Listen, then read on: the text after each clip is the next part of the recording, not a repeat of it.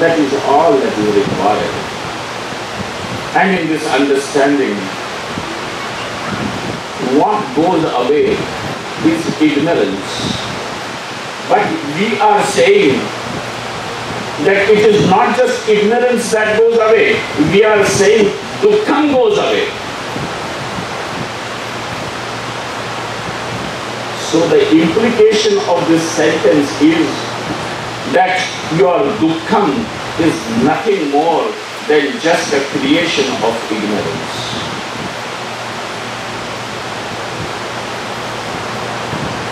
In ignorance, dukkham is born, and in ignorance, the dukkham keeps on multiplying. The only soil which is fertile to keep on allowing this dukkham to grow is this. And therefore, the meaning of Devi, even Lakshmi, the meaning of word Lakshmi means, Laksha means the destination. The one who takes you to the destination is called as Lakshmi. The meaning of word Uma is also the same.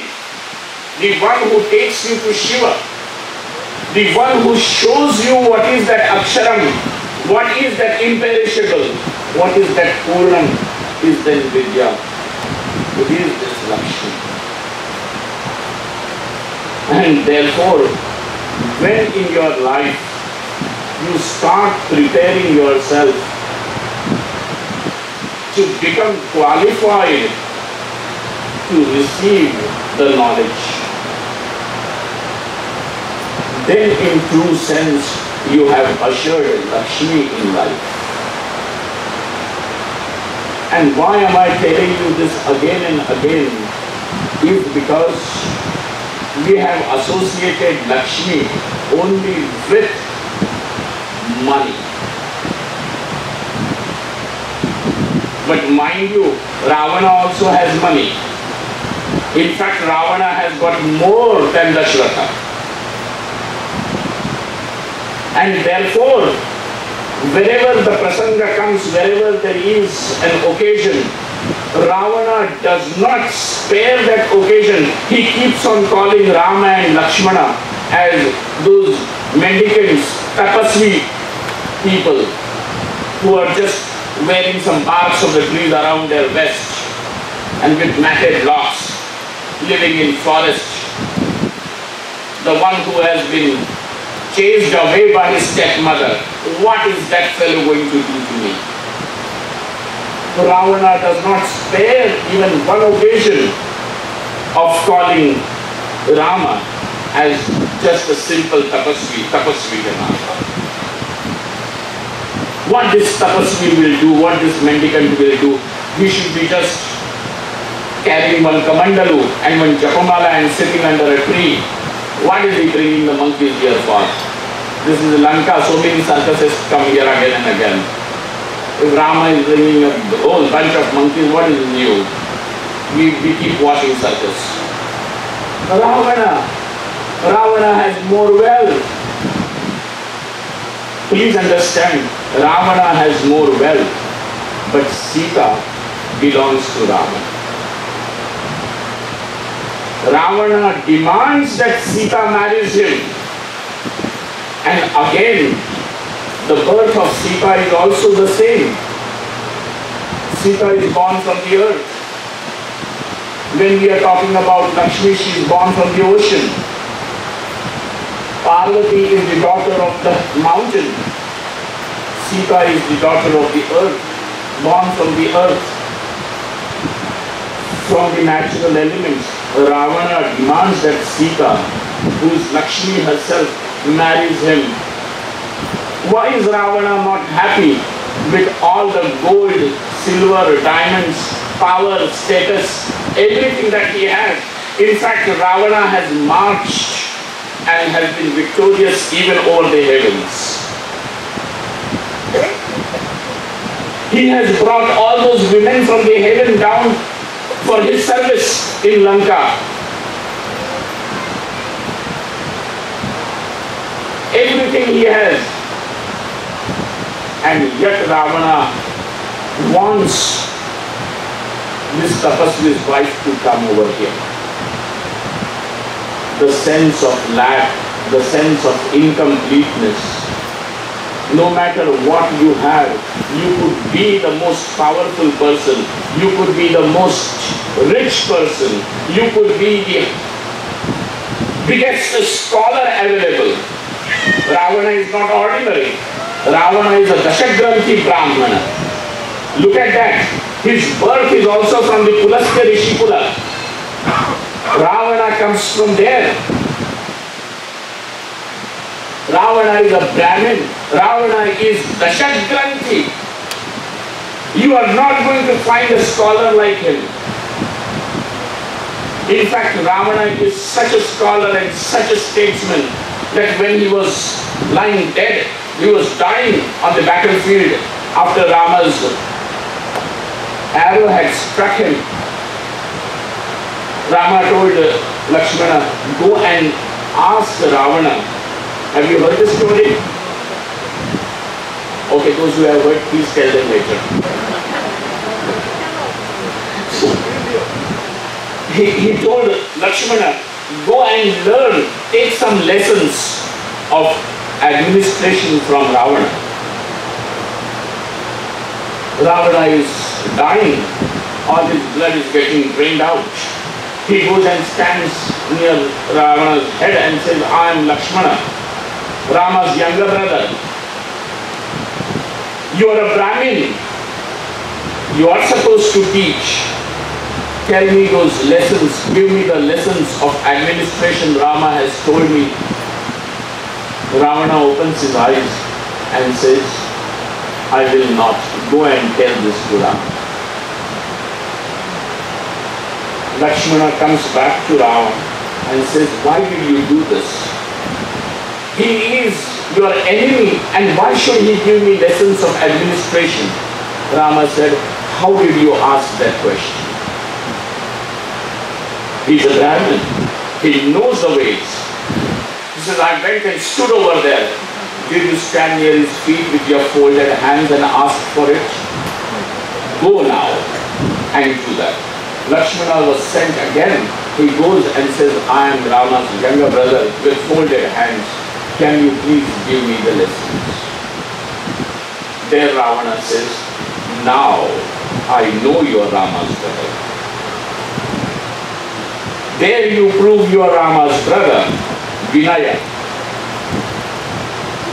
Ravana is not ordinary, please know this.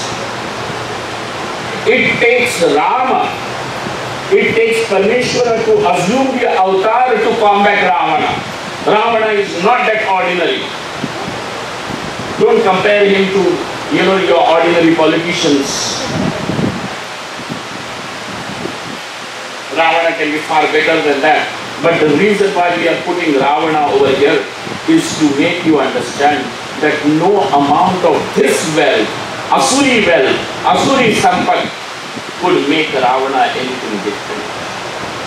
Ravana is as ordinary as anyone now. When it comes to Ravana's demands that I am incomplete, I am hollow, I am seeking, I am empty. All the women of the world also could not satisfy. He said, I want to have Sita. Ravana is empty. Asuri Sampat. There is another Sampat which takes you to Akshara. Akshara means Naksharati iti Akshara. Akshara means decline, disintegration. Sharanam. Akshara means that which is imperishable, that which cannot decline, that which cannot get disintegrated. Imperishable is Akshara. That which takes you to Akshara is Vidya. That who takes you to Narayana is Lakshmi. The one who holds your hand and takes you to Shiva is Uma Parvati. The one by whose grace you can see Ram is seen. Now you will understand that when the Upanishad talks about all this, or the Puranas may use different names, but all that is meant is for you to understand what is your destination. Where have you to go? Without knowing this, you will keep on falling into the trap again and again, again and again. I have brought you people a very beautiful shloka from Mahabharata before we finish for the evening. This shloka is quoted by Bhagavan Shankaracharya in his commentary on in the 13th chapter of Bhagavad Gita. It is meant to show the phalas, the fruits or the results of Vidya and Avidya. What is it that knowledge can give and what is it that ignorance can give? Both of them are too different. And their phalas are also different. Not only Vidya, Avidya are different, but their consequences are also different. This is a shloka which he has used. It is everybody's experience, but when that same experience is put in words, it opens up your understanding. You may have experience. Having an experience does not mean that wisdom has dawned. You can experience several things, but just experiencing is not enough. Experiencing does not mean that there is wisdom. We all experience this world in and out. 24 hours. We are all experiencing this world, and yet the wisdom is not born. We are experiencing this world 25 years, 30 years, 40 years, calculate the number of years that we have spent over here.